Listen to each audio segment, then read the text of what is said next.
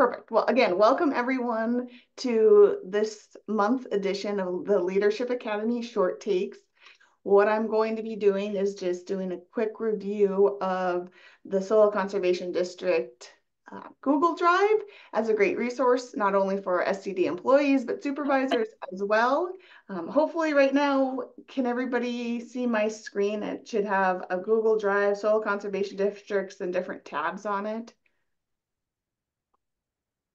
Yeah, I'm going to take silence as yes, Hannah, that is what we are looking at right now. Cool. The tab I will direct you to is over here on the right-hand corner. It's the SCD Elections tab. And when you click in on that, there's all sorts of paperwork that and files that Jody Delosier uploaded onto here before she left. And so this is a great resource. I know some of us are audio learners, others kind of need to see things visually or read through stuff to totally understand what's going on. And so this is just a great resource for folks to kind of go in and you can see the files that you're going to need. And there's a detailed letter from Jody also talking about stuff. So this is just, again, I wanted to highlight this resource for folks, and I'll go ahead and add this into the chat while Leanne is talking everything. So, but without further ado, though, I will go ahead and introduce our speaker for today. This is Leanne Oliver, and she is the election specialist with the North Dakota Secretary of State's office. Hopefully I got that right, Leanne. That is exactly right. Yeah. Perfect. And I'm just really excited to have Leanne with us. Again, I think it's just nice. You can hear things from me, you can read a letter that Jody wrote, but sometimes it's just really nice to talk to the person who does this day in and day out. And so thank you so much, Leanne, for taking the time to speak with us all. I know that supervisors and SCD employees across the board are really going to appreciate the information you have to share with us. So I'm going to go ahead and let you take things and run with it. Do I need to give you access to, do you have a presentation that I need to give you access to share the screen with, or? I don't like what you showed. Good morning, everyone, by the way. What you showed, what she put up there as far as like the petition and the forms and that sort of thing. That's basically what I need to talk about. The only addition I think I didn't see was the campaign finance part of it, but it's not difficult. I could just, it's in the same place and I can just visit about that. But if it's easier to know where to go to, I can also share my screen, whatever you'd like. I think this is your So from area. here, I'll just kind of visit with you guys at first and then we'll see. Okay. Sounds good. Well, okay. Again, good morning.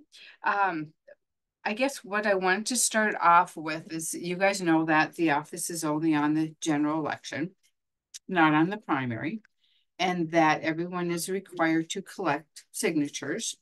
And the amount is, of course, no fewer than 25 or more than 300. So trust me, I've never understood the signature requirement threshold for that. Is just like, why would you collect 300 when your minimum is 25? But anyway, that's what the law says. So that's where we're at. And they're also turned into your county auditor. So if the district covers more than one, in some cases does, counties, you would turn it into the county auditor where you reside. Along with that petition, and I saw that there was links to that, along with the petition, there's the two other forms, the affidavit and the statement of interest. And the affidavit is notarized, and that's just stating your information plus how you want your name to appear on the ballot, that sort of thing. And the statement of interest is not notarized. It used to be, but you just fill it out. It's just so that there's no you're not a big part of something that's going to be a conflict for your job as soil conservation supervisor. Pretty easy, but those two forms, along with your petition, all have to be into the county auditor's office this year by 4 o'clock on September 3rd. It would have been September 2nd, but that's Labor Day, so it moves to September 3rd. And it has to be in there by 4, not 4:02. I know it sounds weird, but I've had legislative candidates miss coming in at 4:02 and they had to be on the ballot as a write-in. I mean, we stand at the door and if we see people come when we're like, get here. So I know it's probably not that big of a thing, but it could be. Just wanted to let you know, make sure it's at 4. Um, let's see. You can, oh, as far as the forms, Hannah's going to be giving you those. You can get them from your county auditor. You can download them from our site. You can give me a call. I can send you a link to them, whichever. That works just fine. The thing would be if you do happen to miss the deadline or you decide after, hey, I want to run for this, you can run as a write-in. There's no forms needed for that. The toughest part is just to get out there and campaign to say, write in my name and fill in the oval before my name. And that's all you need. And you just have to have one more vote than if someone's on the ballot. The other thing that I get as far as questions, a big thing would be, what do I have to look for names on the petition? Obviously, they have to reside within your district that you're running in.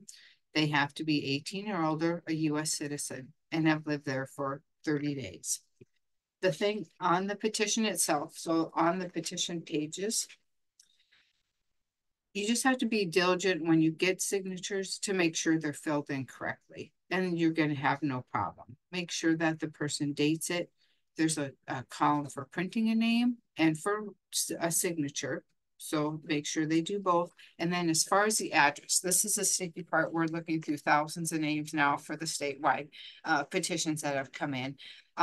Just their full address. So if there's a directional on it, like First Street Southwest, if there's an apartment number or something, just make sure that's included, because I have seen in some cases in cities where they didn't put a zip code or they didn't put an apartment number and the filing officer didn't count it. So if you're diligent in watching that, you're not going to need much more than 25. I would always get, a little bit more, but not, you wouldn't need 100 if you're doing a good job watching them.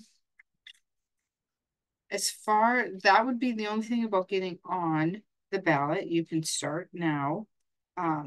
Campaign finance. There might be some cases that you didn't know that you had to file it, but you do. Even if there's nothing collected, there's a spot on there that says nothing. It's a small box mark, nothing to report, but everyone has to report. It's on paper, and it is again filed with your county auditor. And for this year, I'll just tell you the coverage dates. It goes from the beginning of the year through September 26th. And so that's just if you get contributions in order to run, if you're buying signs or putting them up or sending a mailing or something like that, that's usually what it is. And so it goes through September 26th, and you can file it with your county auditor from September 27th to October 4th. Anytime you can mail it in, that sort of thing. So it's just something to keep in mind. If you have questions on it, again, call me. If nobody gives you over $200, it's again it's just a zero mark. Otherwise, you just need their name and address and the amount that they gave. But it's not super difficult, I don't think. That's basically the questions that I get is who do I turn it into? What forms do I need? Are they notarized? And do I have to tell people if I receive any money to run? Those are the big questions, at least for the Soil Conservation Office.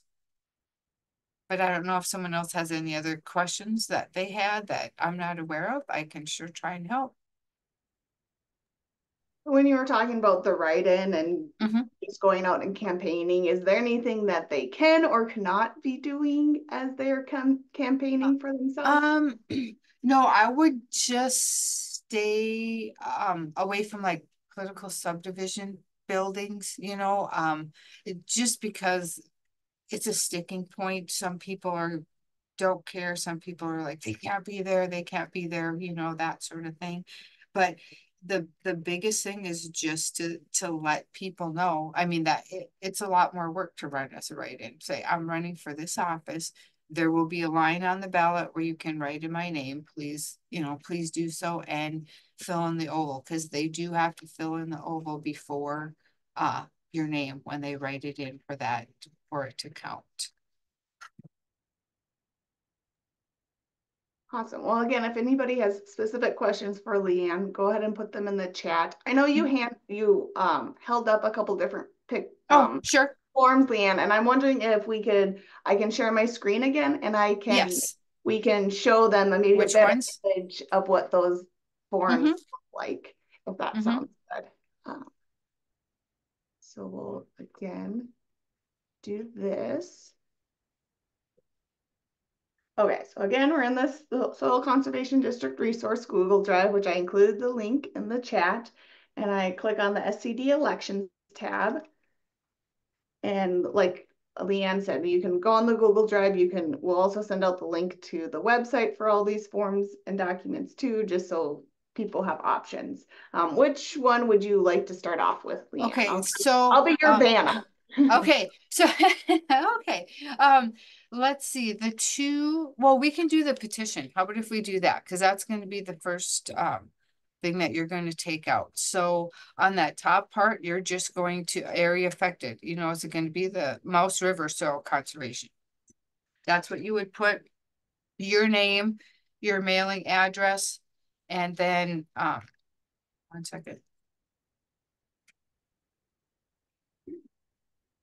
It's basically the office you're seeking a soil conservation supervisor, your district number or district name.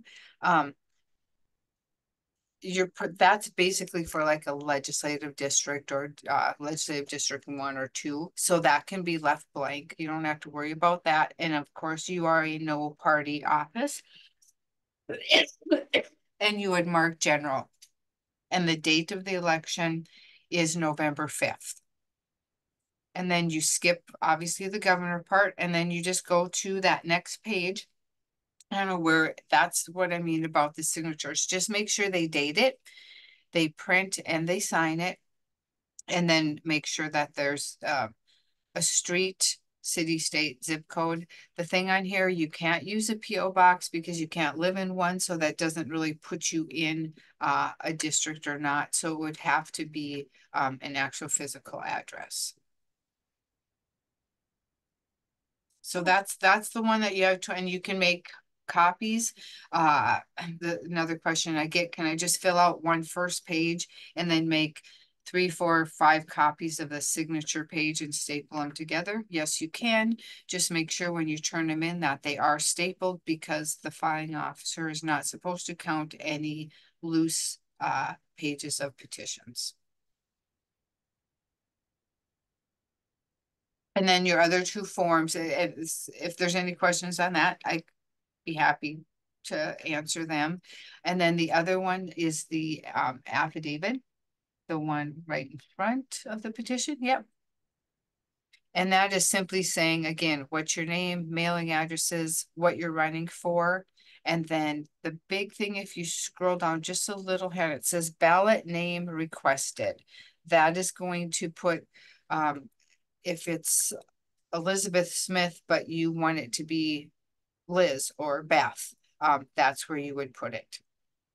Because then that is what the county auditor is going to put into the system, which then goes on the ballot, which people will see.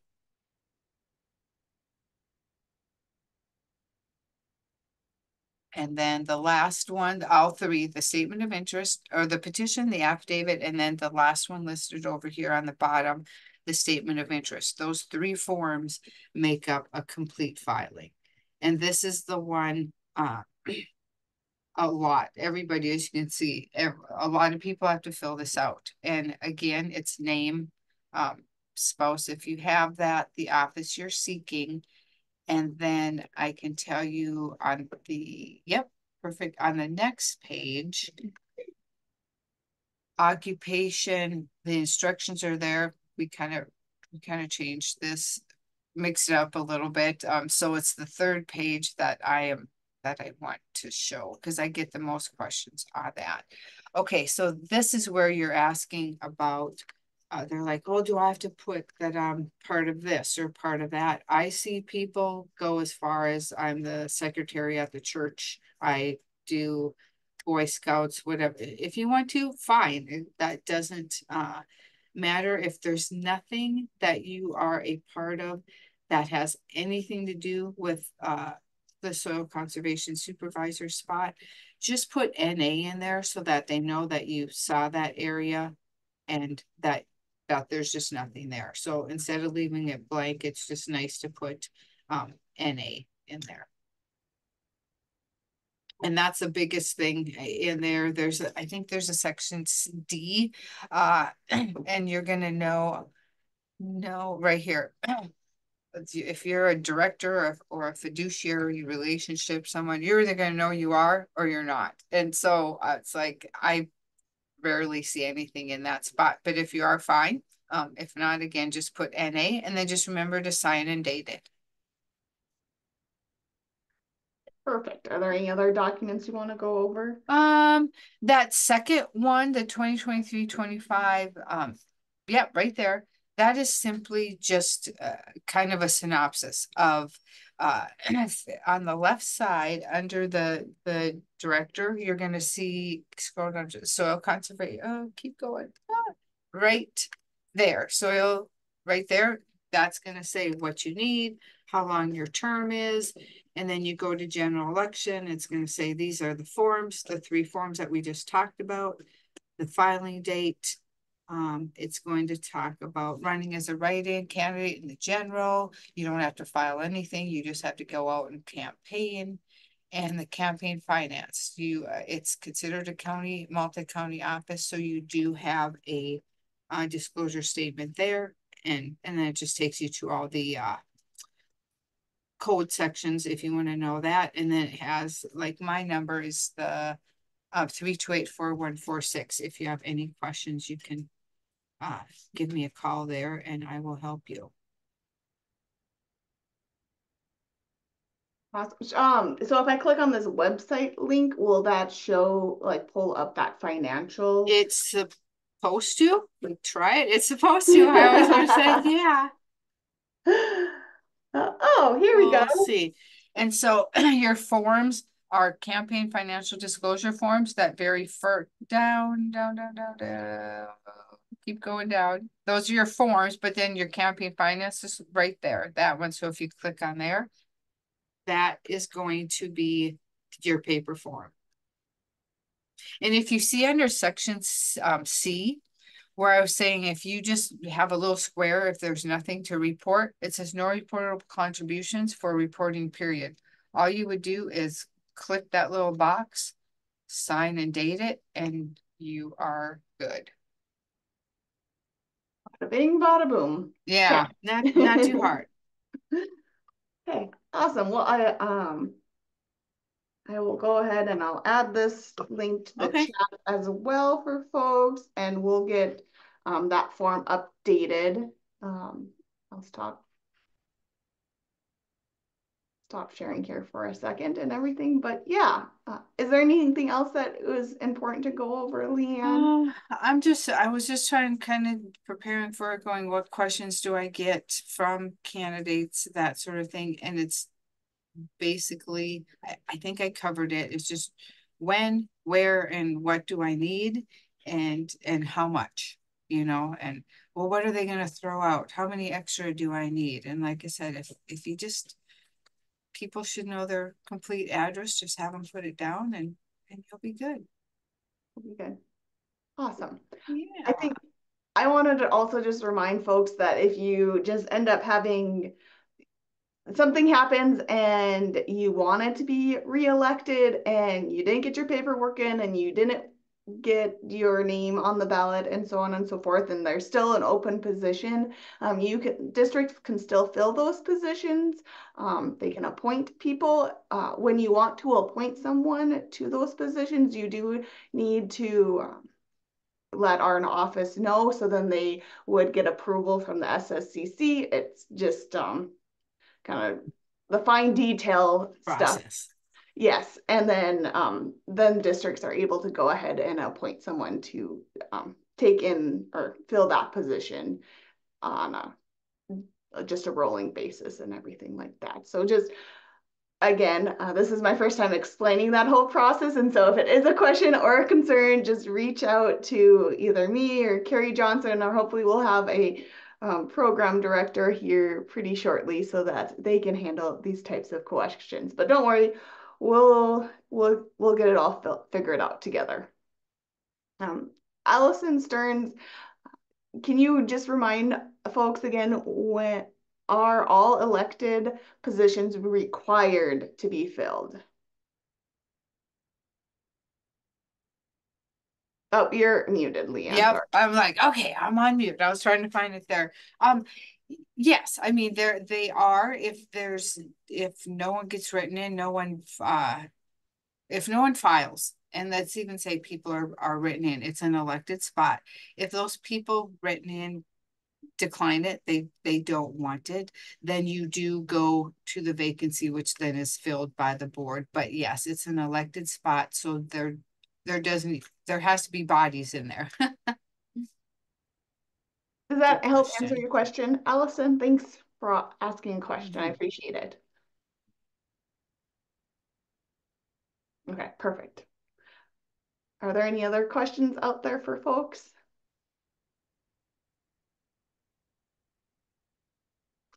What I will do is, like I said, I did record this. We will be sending out a link to the recording for people to view later. So go ahead and share it with other supervisors and just let them know, like, here's a quick review of what needs to get done between now and election time.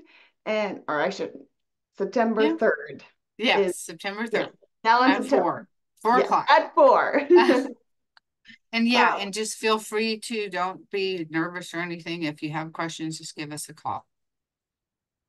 Okay, perfect. Well, thank you so much, Leanne. Don't worry, folks. Yeah, We'll send out links to the different sites that we referenced, as well as a link to the recording. And if Leanne's comfortable with it, we'll include her contact sure. information or reach out to your local auditor. That also Yep. is a great resource to Oh, help answer some of these questions. And maybe folks might feel a little bit more comfortable with a familiar with face.